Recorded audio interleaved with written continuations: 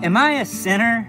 Well, over 50 times in the New Testament, believers are referred to as saints. Only once does anyone refer to a Christian abiding in the truth as a sinner, and it's Paul referring to himself. He says, Christ Jesus came into the world to save sinners, of whom I'm the worst.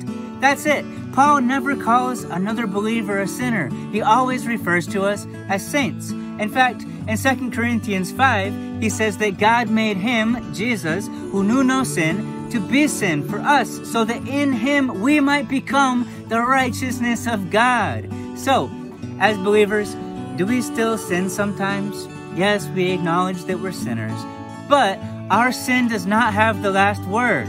If you have trusted in Christ, you are the righteousness of God, a pure and holy saint, sanctified and justified by faith. That is our new identity in Christ.